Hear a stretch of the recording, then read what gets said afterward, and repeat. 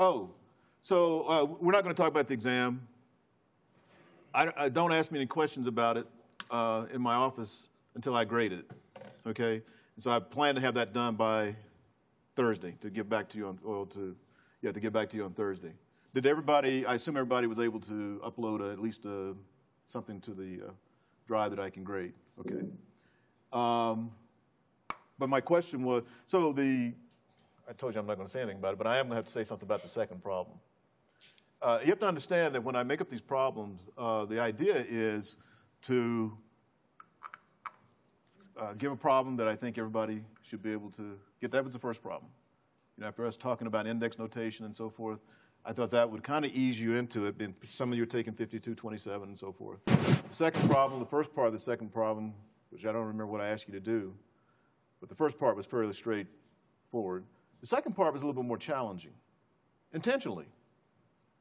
I mean, you know, the intention is to always at least have something at least challenging enough to see that, see what are you understanding? The last one is pretty much a repeat of the example problem, you know, with the jet, but it was turned vertically. And you two, I do have an answer for your question, because you were asking me a question. Remember last week you were asking me a question about the example problem, about what comes through the side. I don't think I can explain it more broadly, but I can if you come to my office afterwards. We can talk about it. So so I thought that I was going to ask you some conceptual questions, but I thought, you know, I'll do that on the next exam. I really wanted to have you spend your time on some of the problems like I gave. So I assume you had plenty of time, right? Okay. You all are very quiet about the exam. So, but based on the questions I was getting, I think everybody was at least appeared, from what I could tell, everybody, most people were understanding the exam and what was being asked. So we went over these things right here. So, let's get back up to speed as to where we are in the class. We are behind, and we've gotten a little bit further behind. Where are you on your write-ups for your project? Is there anybody who is not able to do the integration? The example, hopefully the example I gave, I knew someone we were having some trouble, but the example I gave you, which is the three-body problem, which is another, I take these examples. There's a lot of overlap between this class and 5227, but that was a problem I gave in 5227, and there's an example of how to do a vector integration. Yes? You have said that you want it in 3D, correct? Or is it just, because I keep hearing you say 3D, and then most of the people I know have been doing it in 2D, because it's kind of hard to plot it in 3D and for it to be obvious of what's happening. That's up to you. Okay. It's those storms are three-dimensional storms. As far as plotting, I think I mentioned that if you stay in the plane that includes the axis of the jet, I would not expect it to be more than two-dimensional motion. But if you release off-center, where your initial vector is not pointing through the axis, I would expect it to not be.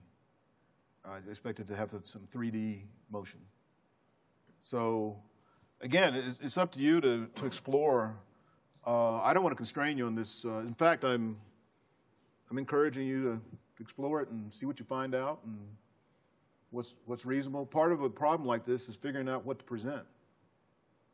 You know, I mean, when you write a paper, there's usually the only template you have is basically to format it. Other than that, the journals are not going to tell you what to write. Okay, so and neither, if you're working on a PhD, neither is your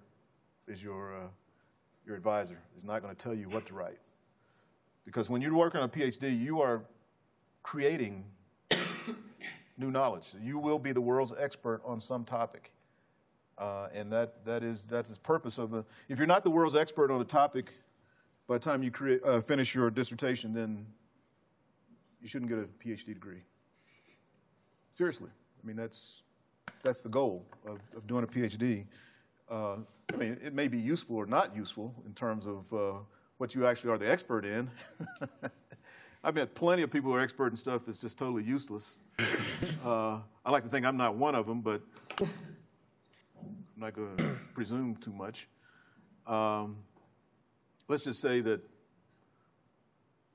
after my PhD thesis was focused on minimum length nozzles that can be used for isotope separation, among other things. And let's just say after my dissertation was published, I got a lot of emails from Cuba and some other places that kind of took me by surprise. But then when I thought about it, it wasn't surprising.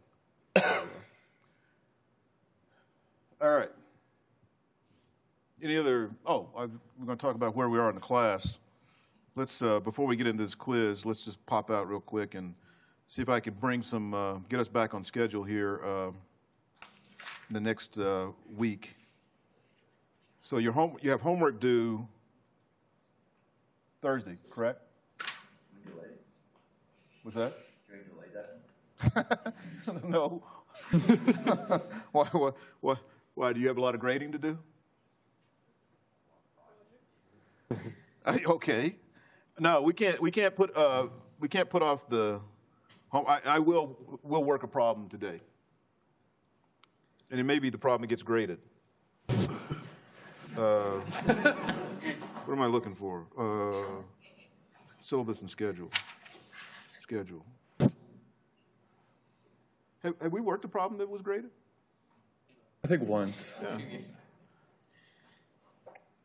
And then the homework that's due, one of the problems, was it this homework that's due upcoming that I said we're not going to grade one of the problems? Oh, was it the last one? Oh, that was the jet problem, wasn't it? Yeah. Yeah, 419, 440, 462, and 477 are due. We're about a week behind schedule now. And so I need to work on getting this back on schedule. So, frankly, there's too much covered in this class, too many topics. And I'm going to talk with my colleagues about reducing some of that content because we need to dwell on some of this stuff for a little bit. Yes? Is there 2 projects in this class? Yes. I originally had 2 projects. No, it's just I haven't assigned it yet. We'll talk about it after the first one. I didn't want to even bring it up until you turn the first one in. Okay, and we'll do it similar to the first one, but it'll give us some incentive. Maybe we'll look at hypersonic boundary layers because I'm working on a proposal right now. I like to give you real stuff. Seriously, we're working on a proposal right now to. It's an AFOSR, that's Air Force Office of Scientific Research. And this is probably somewhat related to what I was just telling you about hypersonics. The Air Force is interested in characterizing the stratosphere above 80,000 feet.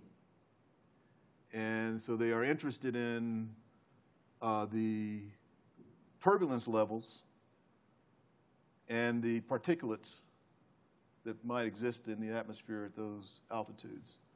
And so 2 things that they're interested in, they're interested in hypersonic vehicles flying in those conditions and what the turbulence and the particulate matter might do to the stability of the boundary layer. Because if you have a turbulent boundary layer at those speeds, the heat transfer can be so much you can't deal with it, and so the current designs are focused on maintaining a laminar boundary layer.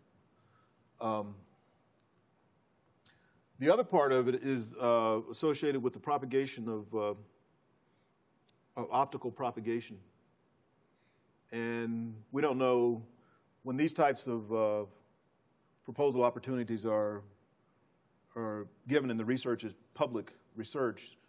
there's usually some underlying interest in what, what the application might be, but, and we don't really know exactly what that is, but there's laser communications and things like that that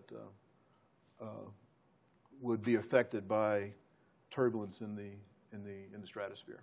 So what I'm thinking is, and since we're working on a collaborative proposal with University of Minnesota and Embry-Riddle University on that project, and it involves balloons also.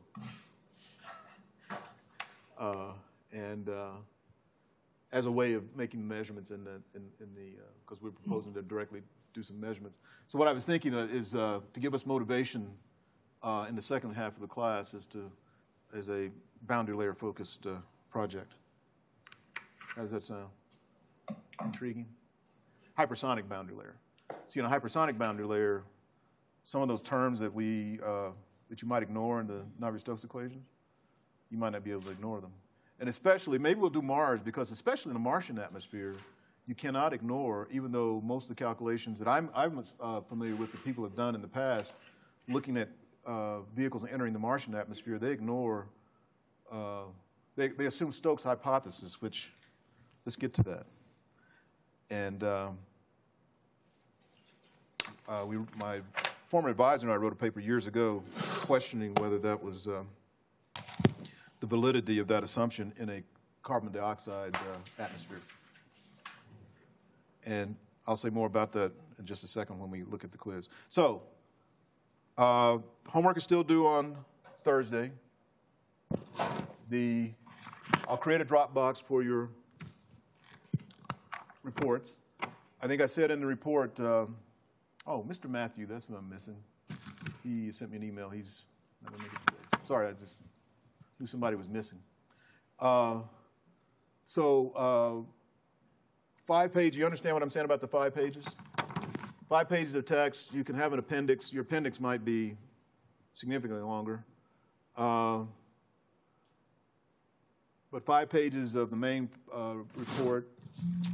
You do need to turn in a PDF of, well, please do your report and turn it in PDF format. And part of your appendix should be any code that you've written, because I do look at how you've organized. I have a part of the rubric that's designed to encourage you to be good programmers in the sense of documenting your code and so forth. That should be a no-brainer part. That part, you should knock that out. That's automatically satisfied points there, right there. You should not lose points on that part. Yes? Does it mean that we need to just comment our code, or we need to create documentation for example? Say that again? Oh, do you? No, you don't need an operational manual. I'm not going to run your code. Yeah, but like there in rubric is documentation of code. Yes, documentation. Just commands of. No, it just means that in your code that you have comment statements that say what you're doing. Okay. Okay. It's actually for your benefit, because the idea is to get in the habit of documenting your code such that when you look at it a month later, you remember what you did. Because if you don't, you won't remember. At least I don't. I can write a code and I can go back, if I don't document it very well, about a month's time I go back and look at it and I'm struggling to recall why I did things a certain way. All right, so you need to get in a good habit of doing that. And also because of legacy, you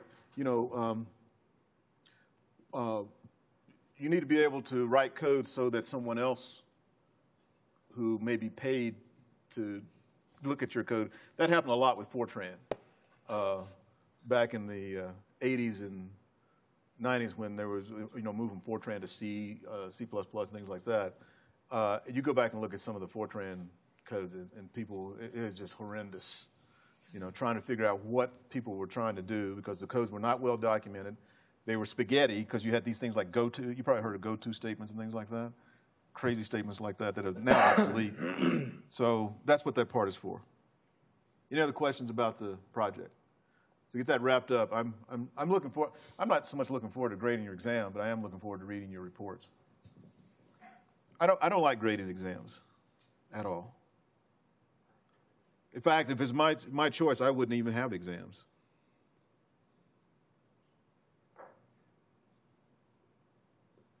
Okay, I wait for who's Mr. Starnes? Are you the one going to say, well, why do you have exams? I was counting on Mr. Starnes to be the one to say that. You were just about to say it, weren't you? I did say it. All right. So let's go back to the, let's finish this quiz. Preview.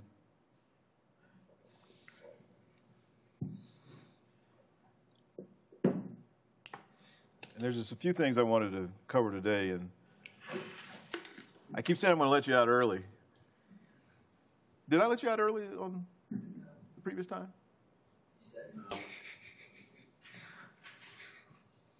Today I will, if it goes as it should.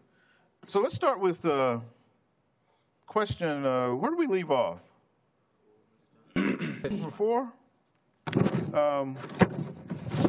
Let's go back and see what number 3 was. 3.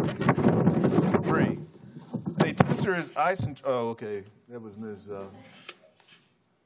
I read isotropic. Yeah. But it's not. Right. Yeah, you had it right. I was tricking you. Yeah, it was obviously the question. Yeah, it was just me playing a trick on you, trying to play a trick on you. Well, let me ask you, this leads up to another one, though. Right here, number 5. Then we'll go back to number 4. So, they're in you. The stress on a static fluid is given by that, right? So, what about the off-diagonal terms in the stress tensor in this case? There are none, right? Because the delta ij is basically the identity matrix. If you write it as a matrix, it's the identity matrix, right? And so this basically means that there's only diagonal terms. The off-diagonal terms are 0. So in this case, that P is the thermodynamic pressure. Everybody agree with that? Sure. Okay. Now you have a moving fluid. And so now, in addition to, once the fluid is viscous, and this is sometimes referred to as the viscous stress tensor, the deviatoric stress tensor, the viscous stress tensor. So a moving fluid causes you to get these additional stresses here. So now the stress tensor, remember, this is the whole point of this chapter, well, this part of the chapter, is to develop this relationship that allows us to write the stress tensor in terms of basically the velocity on the other side here, okay? And so now, with the fluid now in motion, the pressure P can no longer be assumed to represent the thermodynamic pressure unless we assume local thermodynamic equilibrium.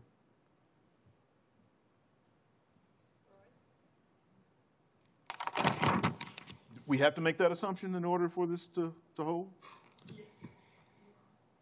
What if it doesn't hold? Does that mean that this, the way we've written this, is incorrect?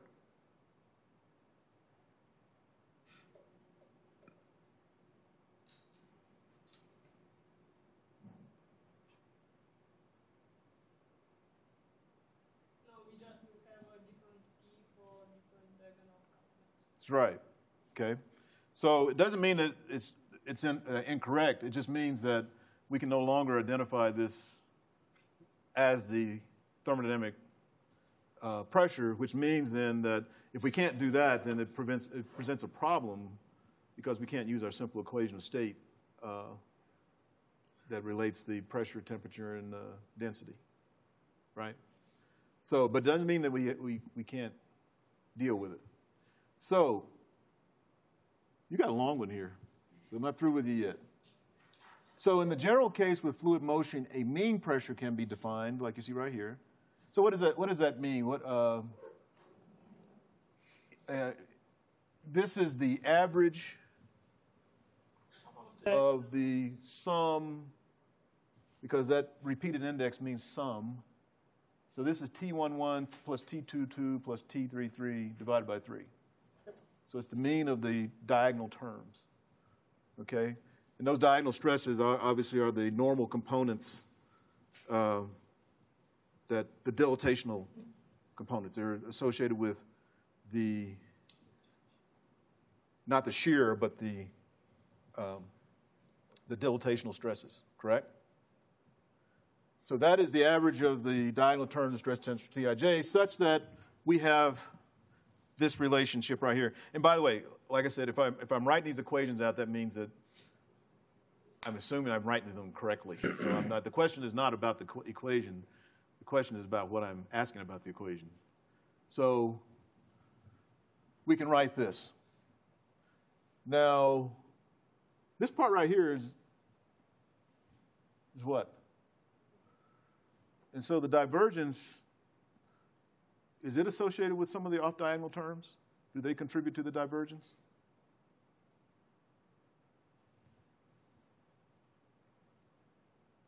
Mr. Starnes is saying no. Saying no. Mr. Watson, what are you saying?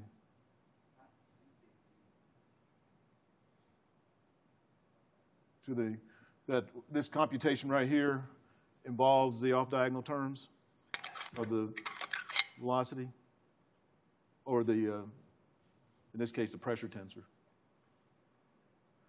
No, this is just a divergence, so it's just associated with the dilatation again, right? So this is a dilatational term right here.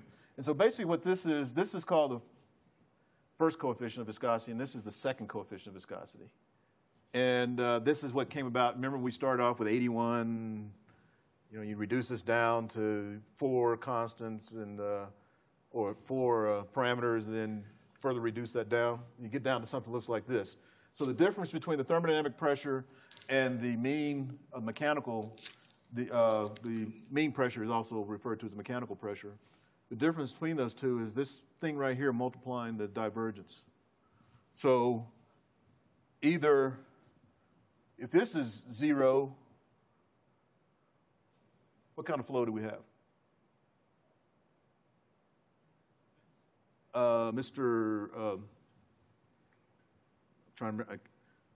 Remind me your last name.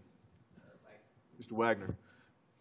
I need to ask you more questions. I only get to you about once every 6th or 7th lecture. So, Mr. Wagner, if we have del dot U is equal to 0, what type of flow is that associated with? That is, I used the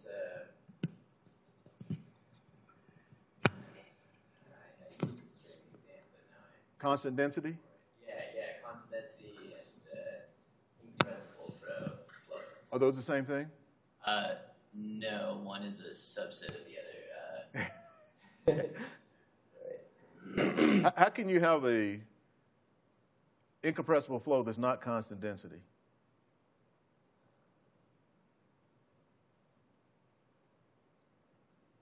Do you know Mr. Dottie? Sitting next to you? You do or you don't know him? Oh, no, sorry. No. No? I don't. Oh, okay. Well, you do now. Yeah. You want him to help you? Sure. Help him out, Mr. Dottie. What do you think? It is possible to have a constant density incompressible, varying density incompressible flow. Give me an example. Where I can give you an equation probably. Where No, I said no. I don't want an equation. I want an example.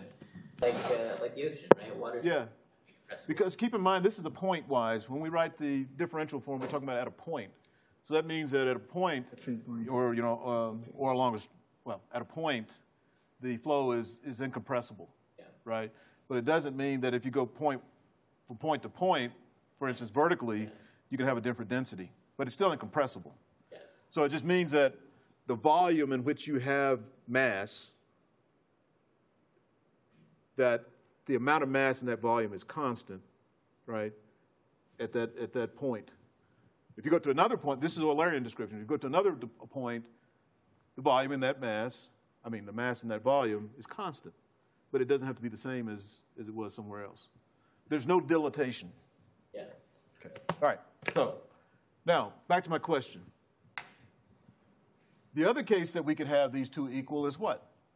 So either this is equal to 0, or what? Or else, well, or else that 2/3 term over there cancels out. Is equal to 0. Yes, so that's what I wrote right here, right? So this is Stokes' hypothesis or Stokes' assumption that lambda equals a minus 2/3 mu. And for air under virtually any condition, this is pretty much true. But you can show, and we'll look at when we write the Navier-Stokes equations, and they actually write it explicitly. There's something called bulk viscosity that we'll look at here in just a second, that if the bulk viscosity is not 0, then this is not satisfied, and you cannot make the assumption that these two pressures are the same. And so that means that when it makes a difference is if this is not 0, if this is significant, and if you have a highly dilatational flow, then that is what will cause your mechanical pressure and to differ from your thermodynamic pressure. And you can get those types of flows, for instance, in a hypersonic boundary layer. Okay, and you also, what happens here also is you get this sort of a relaxation effect. In other words, you can, if you disturb the, we haven't talked about this, but in a real gas, like that has structure, the molecules have structure like diatomic oxygen, CO2, or whatever. If the flow goes through something like a shock wave where it's suddenly taken out of equilibrium, it takes it some time to return to equilibrium, okay? And so that time it takes the gas to return to equilibrium is called a relaxation. So as an example, if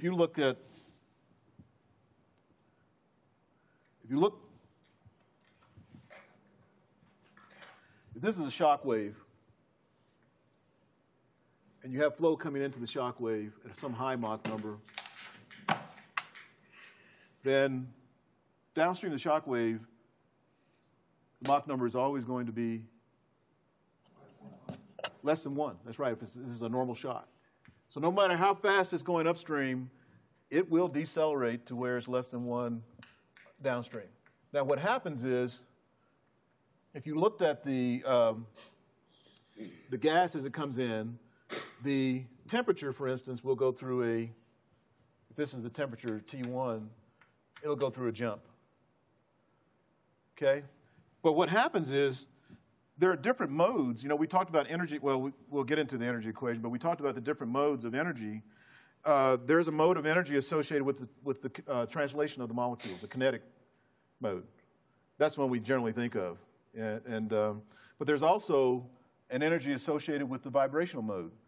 When the gas goes through here, if it's a diatomic molecule, for instance, if it's modeled like this, where you have 2 atoms with a spring between them, and so it's doing this, and so as it goes through the shock wave, they come out really getting after it. And some of them will even break, where you dissociate the molecules, depending on how fast you're going, okay? And that's actually a good thing, because that actually lowers the temperature that a heat shield has to deal with, for instance, in re-entering the atmosphere, is because it's not a perfect gas. If it were a perfect gas, it would be horrendous temperatures.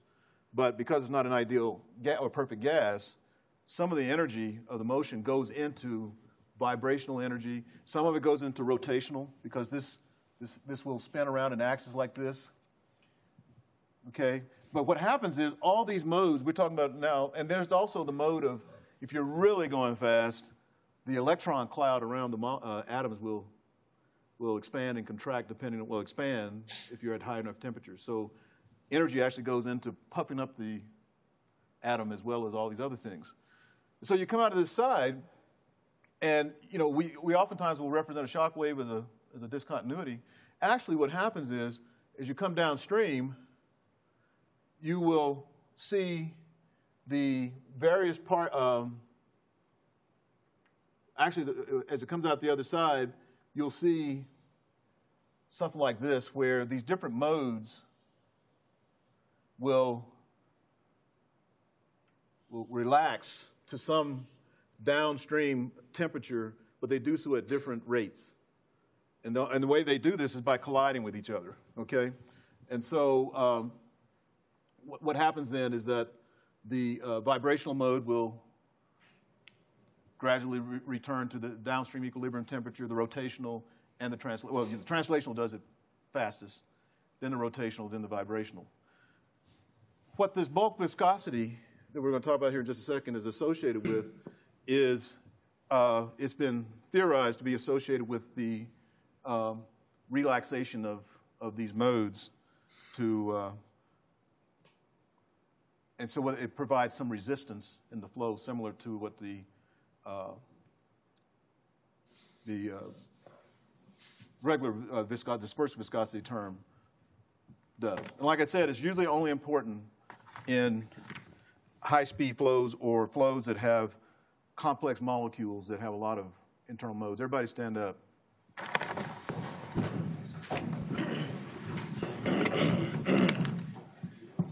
So this one, Mr. Wagner, is, he says it's true. Anybody disagree with Mr. Wagner?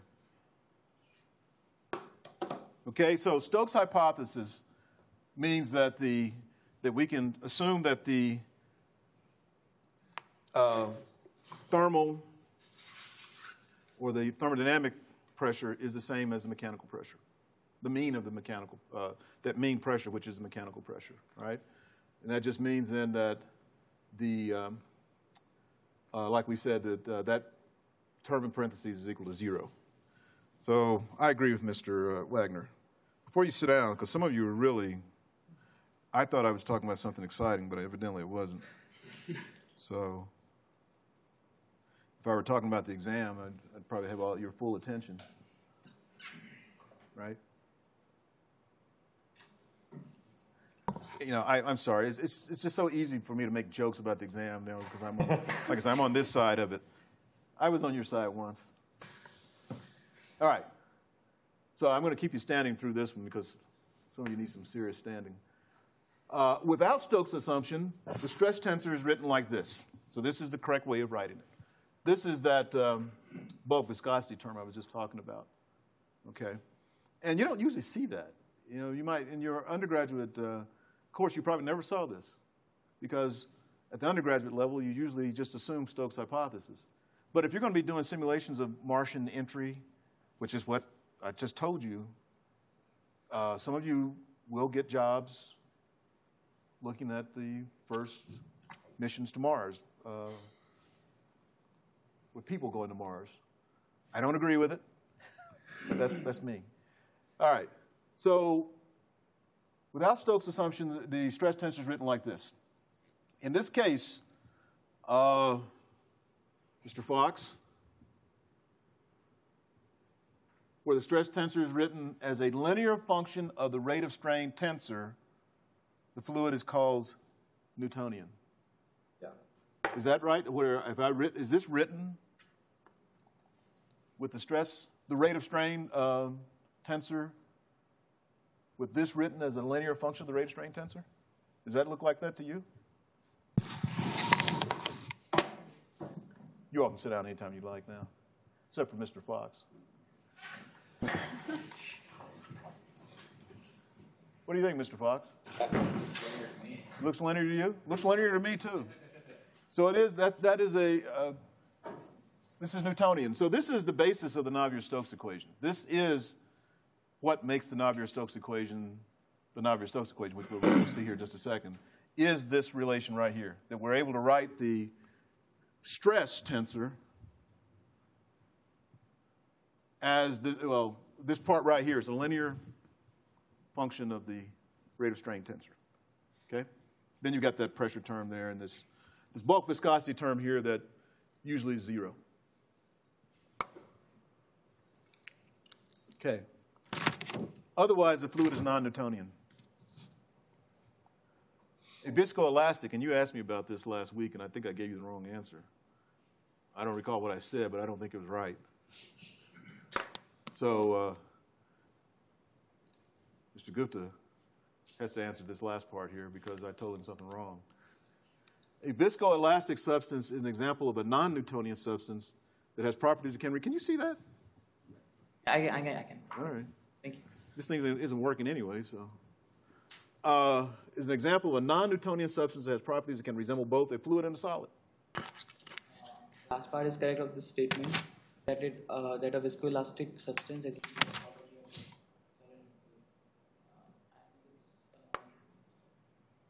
Okay. But do you think this statement is true then? Anybody disagree? No, it's correct. So what about a glass? You ever gone into an old house and looked at you probably don't see this much anymore, but looked at the window panes of a really old house? You ever noticed that the bottom is much thicker than the top? That's because glass is a viscoelastic material, that it actually flows, and that gravity, over a period of years, gravity will cause that glass to flow such that the window pane will be bigger at the bottom than at the top. It's just because of that very slow creep, okay? That is an example of a viscoelastic. I'll have to bring in some cornstarch on Thursday, and we can do the cornstarch experiment where you stick your finger in it. And probably have to have you do a disclaimer in case you jam your finger or something. These days, these students want to sue on about everything. So this one is true.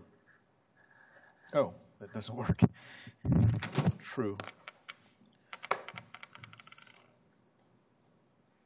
The Navier-Stokes momentum equation. Mr. You got to pronounce it for me. Say that again? Shervani. I'm sorry that I'm off my game today with the names. So this is the Navier-Stokes momentum equation. This is a representation of which law of Newton's laws of motion? Newton's laws? Mm-hmm. This is related to Newton's law of motion, whether it looks like it or not. Oh, the second law? Yeah, second law, right? It kind of looks like it. If you look at this term right here, you see this is basically the mass per unit volume times the acceleration. And then you have this other stuff here associated with essentially the convective derivative. You have a pressure gradient. This is a body force. Even though it's written as G, it doesn't necessarily mean it's just gravity. It could be something else. And then you have this part right here that is related to what type of force? Yes, it's a viscous force right here. So the inclusion of the second order tensor terms means that this represents 9 equations, I meant to say 9 scalar equations, 3 in each coordinate direction. Is that right?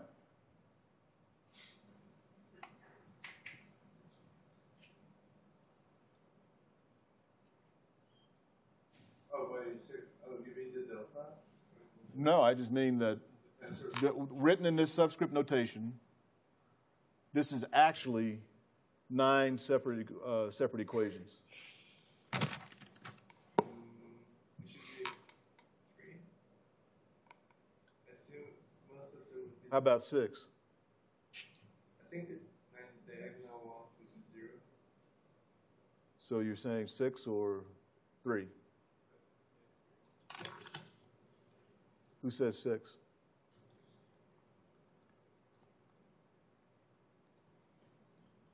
He's right. It's 3. So this is wrong. You have 1 in each coordinate direction. So good job. I couldn't talk you out of it. So the unknowns in this are the density, the pressure, 3 velocity components, right? This represents 3 velocity components. And then the viscosity and the bulk viscosity. So if we were to write a system of equations, we would need to have, is that correct? I'm positive about the 3 velocity components. You're not, or you are? Okay. I doubt there was velocity ones. What do you think, Mr. Duty?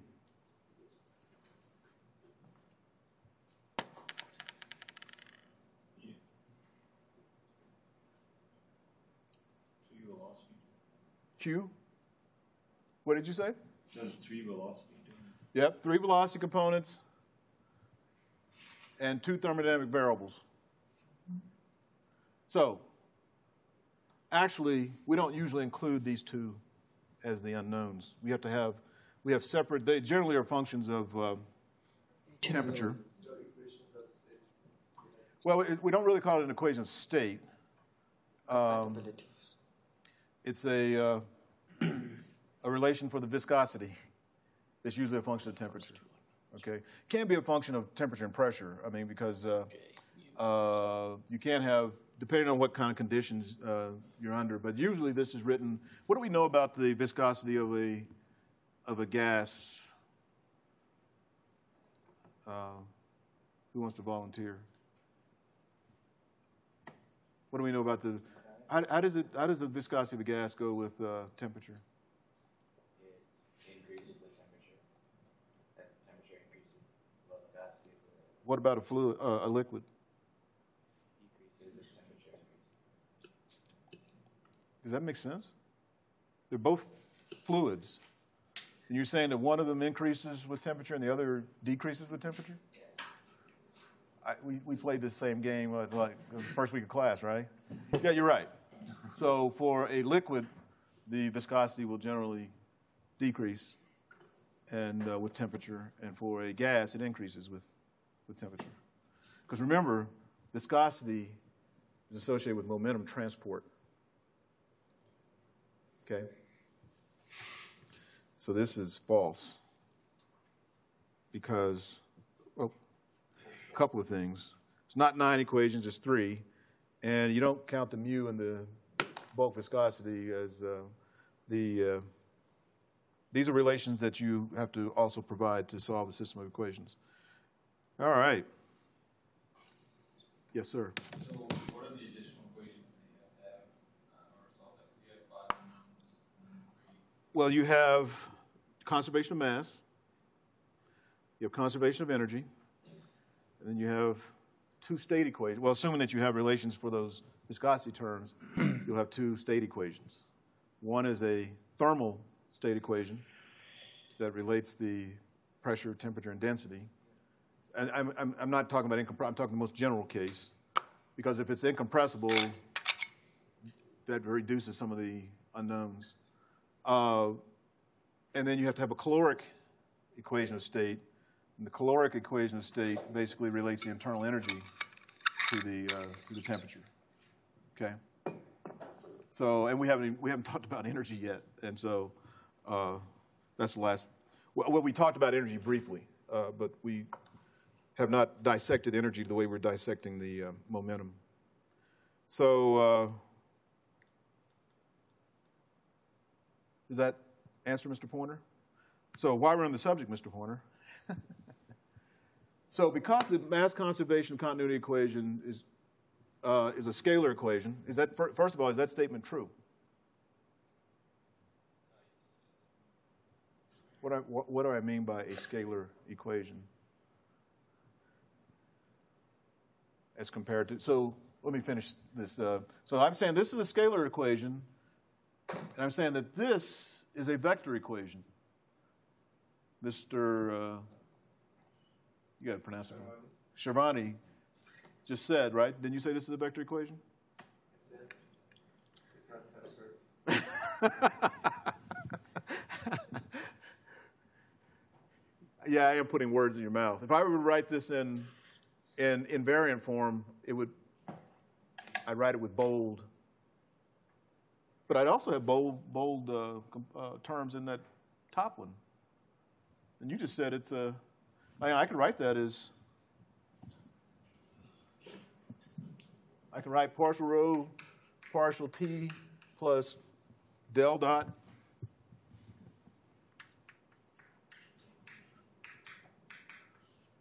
Right? Is that a vector equation? No, it's a scalar equation. That's right. It is a scalar equation. So this is moving on, changing subject to non-inertial coordinate frames. This is part of the reading in chapter 4. And so the fact that, as Mr. Pointer points out, that this is a scalar equation means that when we write it, the equations are unmodified relative to a non-inertial frame. But what about this equation? Mr. Shervani, I was trying to give him credit, but he wouldn't take credit for saying the right thing. This is a vector equation, right? It has three components, or three components that go with the, in this case, goes with the J. And this is a vector equation, and we know that when we write vectors in different coordinate systems, components will change. And so, and especially if we have a situation where the coordinate system is non-inertial, meaning that it's moving or rotating, and or rotating, then it affects this equation. So it doesn't stay this simple. It has to be modified because it is a vector equation. What about the energy equation looking forward? What's going to happen there? Is the energy equation a vector equation or is it a scalar equation?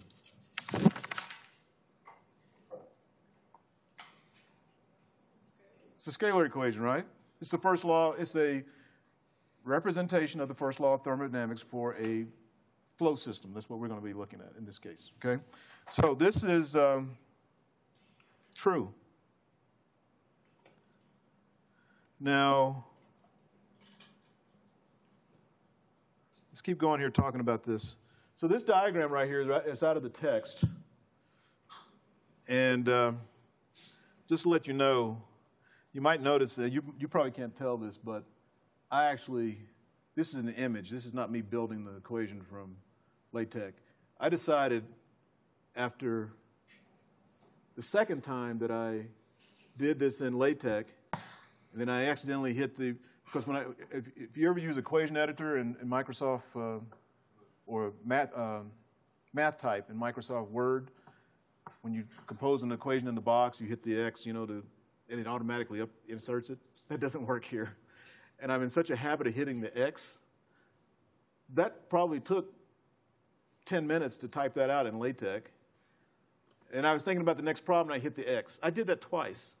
I said, I'm not typing any more. I'm going to start copying these equations out of the text as an image and just insert them. So I don't know why it took me so long to figure that out.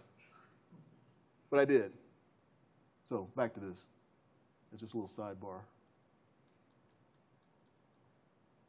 So the relationship between the velocity of a fluid particle in an inertial stationary frame, unprimed in this case, this is the inertial frame, and a non-inertial frame. So this frame is not only translating, it's rotating as it's translating. So it's a vector triad. So that means this is the simplest case where you have two orthonormal coordinate frames where this is your x, y, z, and it's doing this. But it always stays rigid like this. Now, if you're doing CFD or if you're in 5227, you're going to talk about a unitary basis or a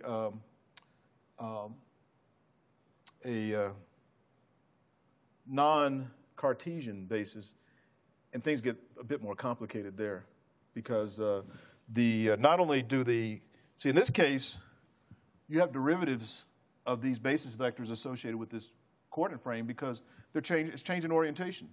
So the direction of the unit vectors changes with time. And so if you take a time derivative of a vector that's written in terms of these coordinates, not only do you have the derivative of the actual quantity, but the derivative of the vectors that describe that, the unit vectors that describe that quantity have to also be included. So it gets pretty complicated, right? And so my question then, or a statement, so it's shown here with, so U is the time derivative of this big X. So the coordinate frame is translating and it's rotating. So at that instant, it has some rigid body rotation associated with this omega, okay? At this point here, P. So there's a fluid element here, and this is the velocity at that point, and it's represented by this combination of the translation, well, the velocity in the inertial frame. So on the left-hand side, we have this written in inertial coordinates. On the right-hand side, we have stuff written in terms of the non-inertial coordinates.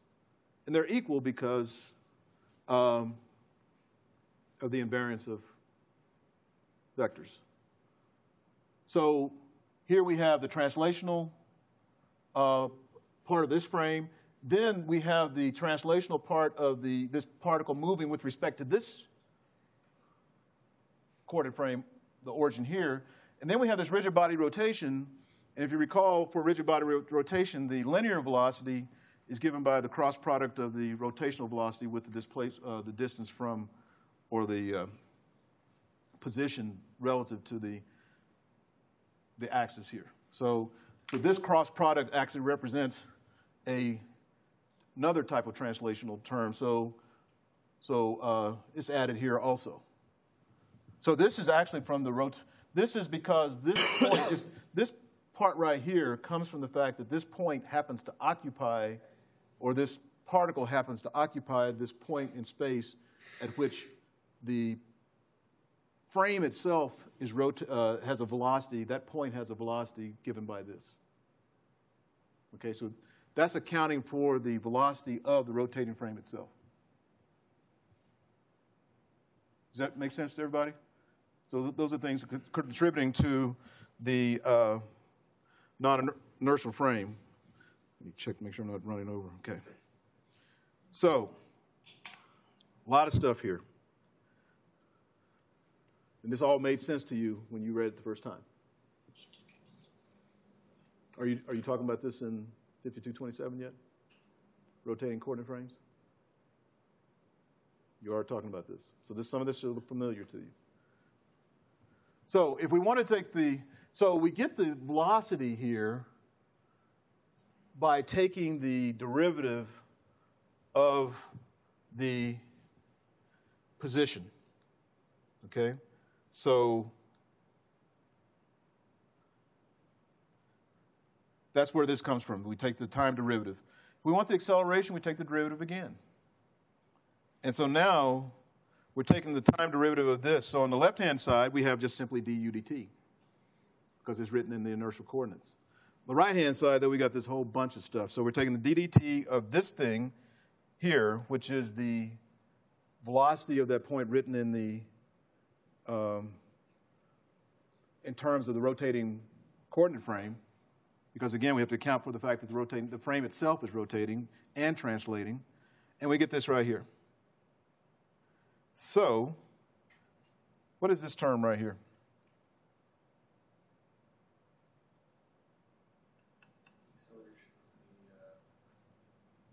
Right, it's the acceleration of the origin of this frame, right? Relative to that.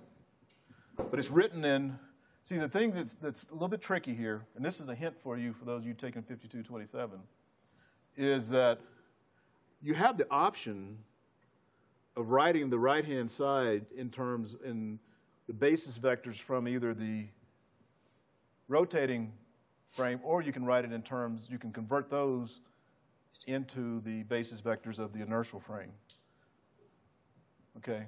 And so oftentimes when you do some of your computations, it's knowing that can help you solve these types of problems. All right, everybody stand up one more time.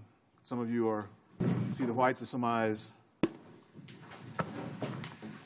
I just don't know why you all don't get excited about this like I do.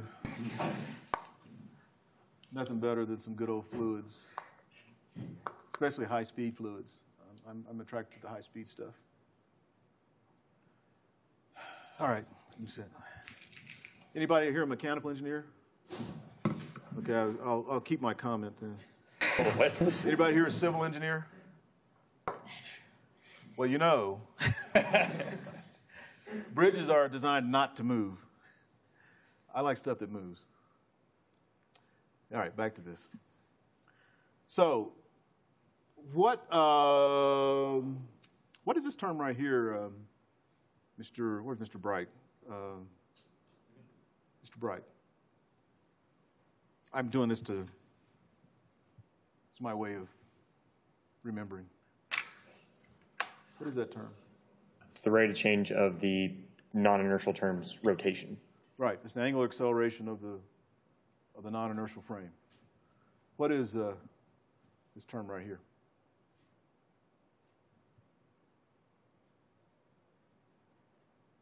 Having taken Professor Schaub's ADCS class last semester, I should remember.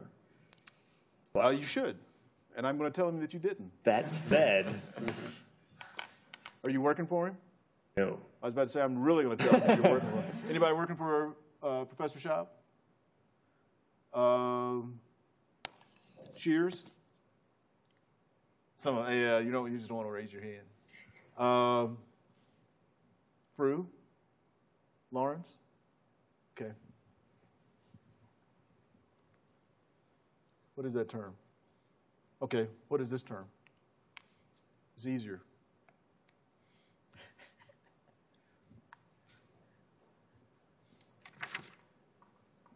Help him out. I assume you know the gentleman sitting next to you?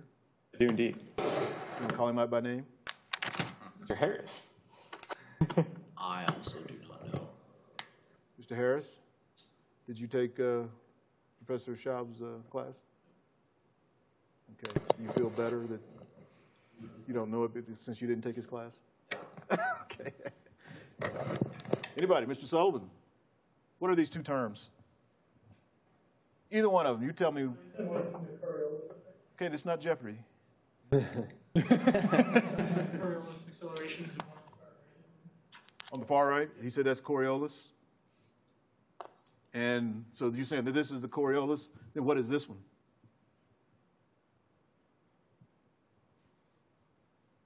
Who have I not called on recently? I don't know. Okay. Mr. Smith and Mr. Walker, I haven't called on you two in quite some time. Mr. Smith, he said that this is Coriolis. So if this is Coriolis, what is this? Okay, what is this?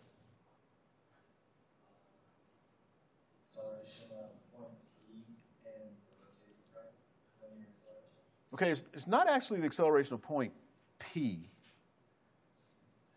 because the acceleration of point P is actually encompassed in these terms. This is the actual acceleration of the particle relative to the non-inertial frame. So there's a little subtlety here in that the actual acceleration of the particle relative to the rotating frame is given by this. This is actually the acceleration of the point that it happens to be occupying at that time. Okay? So actually, Mr. Sullivan, what are you're looking at your notes and your book. So you got it backwards, right? So this is Coriolis, and this is centripetal acceleration, right? So my question then, now that we've waded through that, is, so observed in the non-inertial frame, the terms on the right-hand side appear to cause the fluid particle path to curve, right? And so from Newton's first law,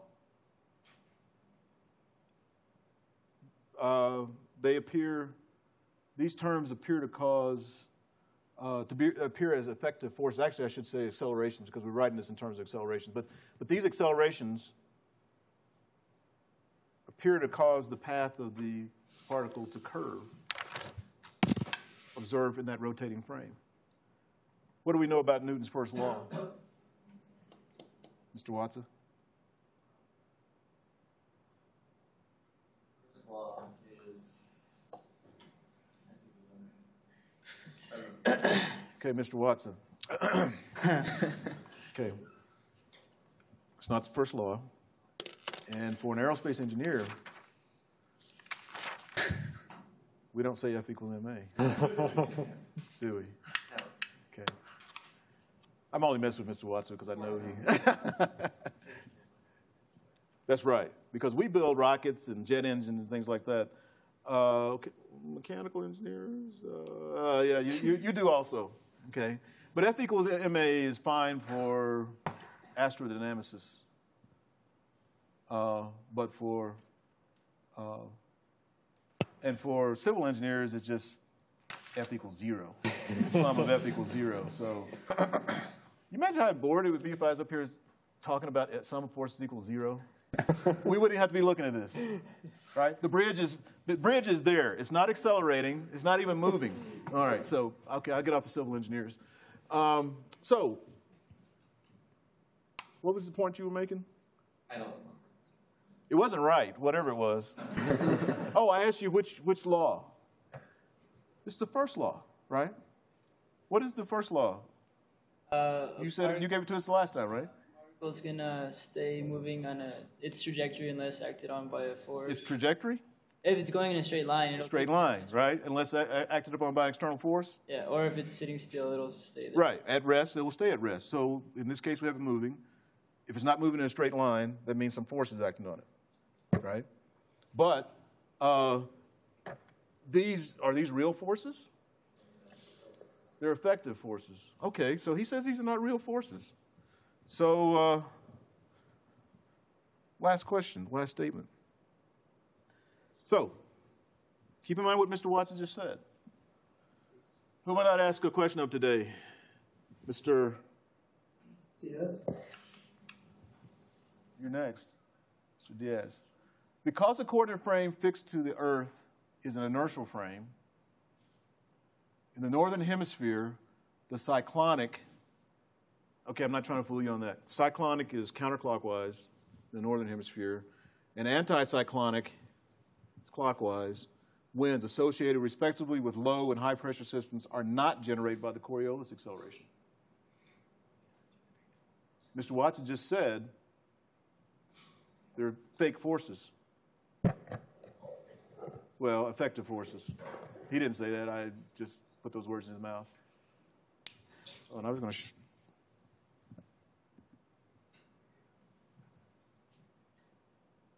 what do you think?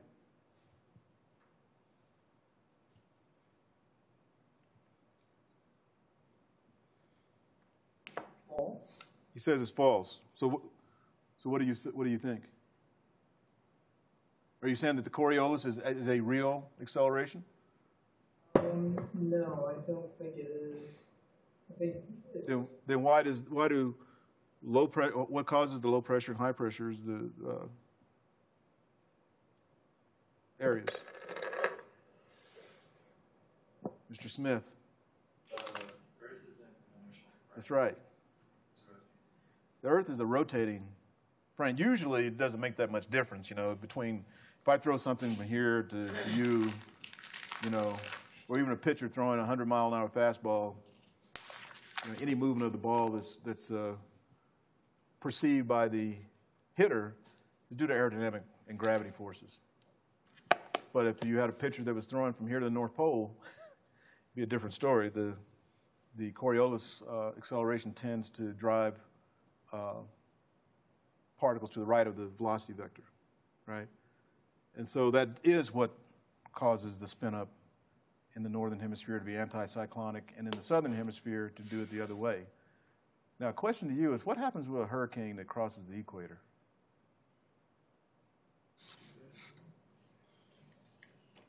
Can it? There won't be any hurricanes at the equator? What has happened historically when hurricanes have crossed the equator? They disappear? Stop rotating. Don't they spin away from the equator? Do they just kind of wind down and then wind up the other way? Oh, there. Think about that one. So this is, what, false? And this one is true. Okay? And do a little mind thought experiment. You might sketch this out on a piece of paper of a merry-go-round, and then you have a kid over to the side, and one kid is trying to throw a ball to the other kid, and then sketch out what the path of the ball would look like from the kid who's on the merry-go-round versus the one who is standing on the ground. You just kind of sketch that out. That'd be an interesting little thought experiment. Yes? Are you going to upload any homework hints? Yes. Since we didn't get to it today, I will give you some hints on the homework. Substantial hints. We didn't do question 4. Oh, question 4. Thank you. Hold on, everybody. I'm still going to let you out early. We got to discuss this stuff so you have more than just know how to work problems. You got to understand the problems that you're working. I think, so the most general form of the deviatoric stress tensor is given by this, right? Which relates each of the 9 components to each of the 9 components of the Deviator. or stress tensor, I prefer to call it stress tensor, to each of the 9 components of the strain rate tensor or rate of strain tensor, SIJ. Is that correct? Correct. This allows Agreed. us to write all 9 components here in terms of all 9 components here. Now, with the assumption of local thermodynamic equilibrium, material isotropy, Ms. Farr, right? And stress symmetry, the 81 terms of tau ij are reduced to this. So I'm telling you that that's the case. Where the volumetric strain is given by, we already talked about that. The volumetric strain is associated with the divergence, right? So S sub Mn is equal to that. Is that correct? This is an instance where I actually intentionally wrote down what's wrong with that equation? There's a P term. Yeah. The first thing I said is the tensor is equal to a scalar. Well, that is the thing that's wrong with it, right? All right, so I will upload some hints to the homework. I'll probably write it, do something by hand, and upload that. I'll do that tonight. Any questions? Yes. Is the project due before class on Thursday, or is it just due? It's going to be due at 12:30.